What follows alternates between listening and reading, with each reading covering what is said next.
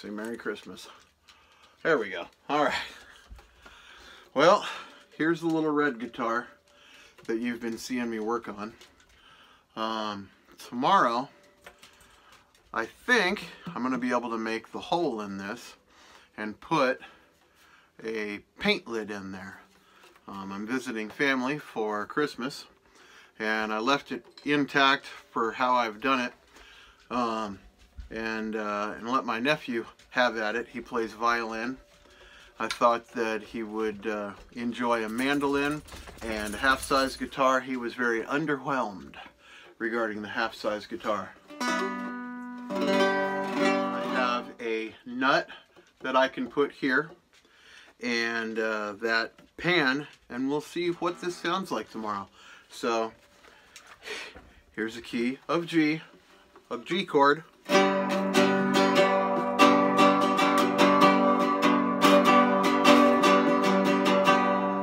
After I do some work on it, we'll see what it sounds like tomorrow.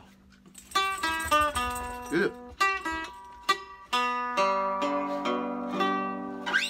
Yeah. Okay then. Today I am drilling the hole in the face of the guitar with the assistance of my young nephew. Real slow, real gentle. I'm doing it so slow because I'm We'll speed this initial part up a little bit and lower the volume, but we'll get to the point where it starts scoring the face of the guitar.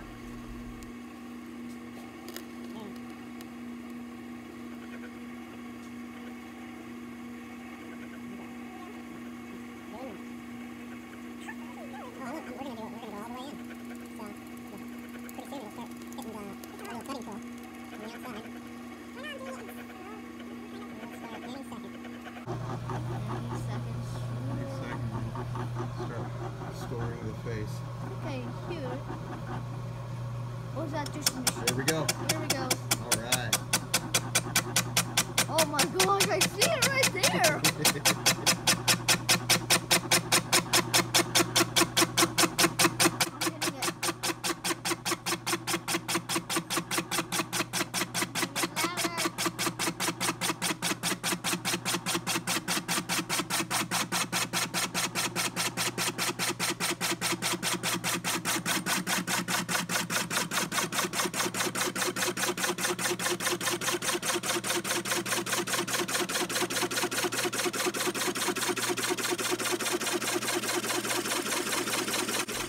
Right about here, you'll notice the upper right clamp starts to loosen, and it allows the guitar to move, and that's when the drill bit binds up and suddenly stops.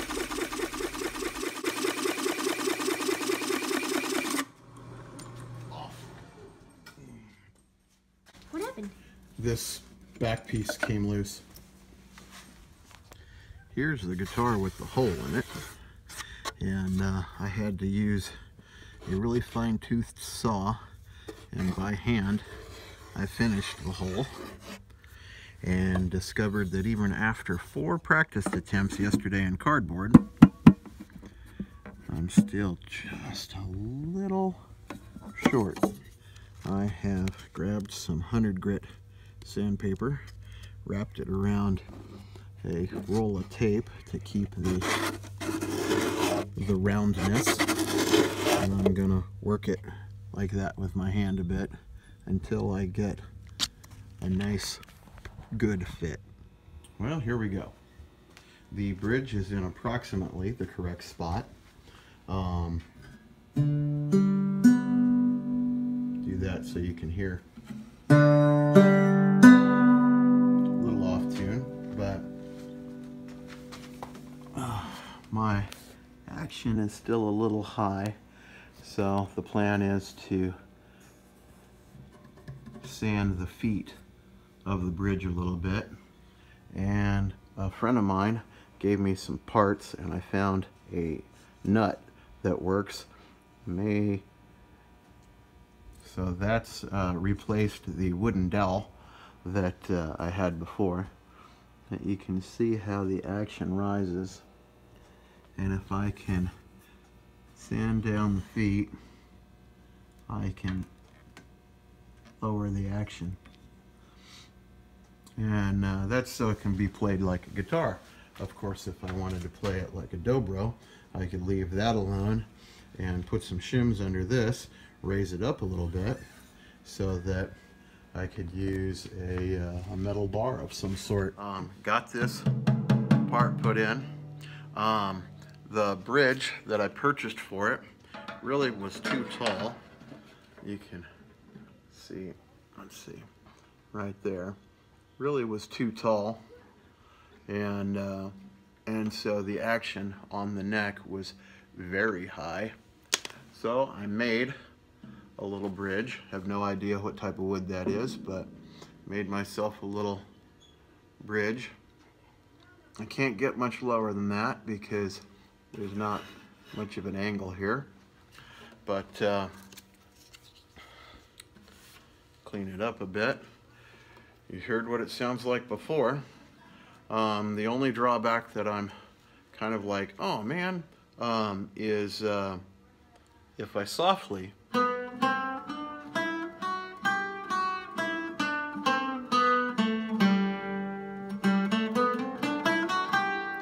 if I really hardly push on the strings, here's like a B and then a C. But if I push down like I normally would on maybe a 12 string or my mandolin,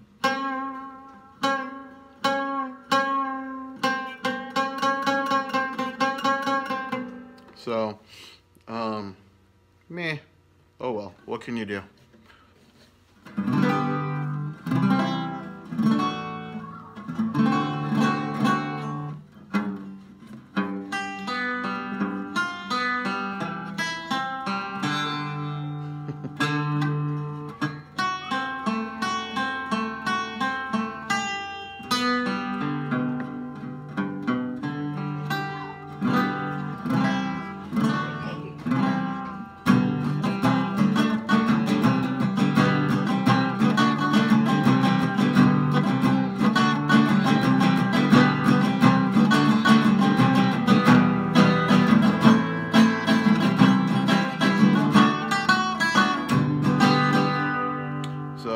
That's kind of what it sounds like. It's really bassy, but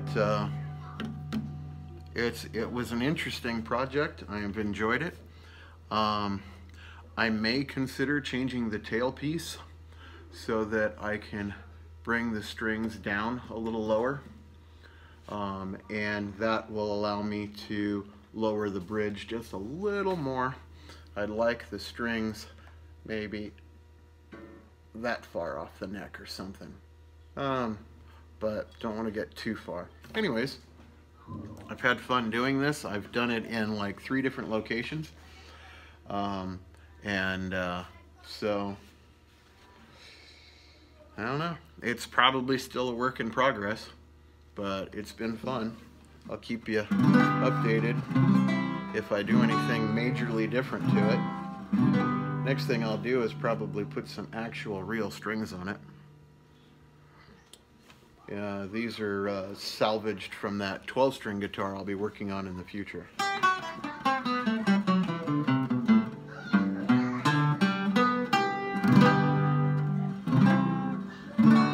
chord. A really quick side-by-side comparison of the sound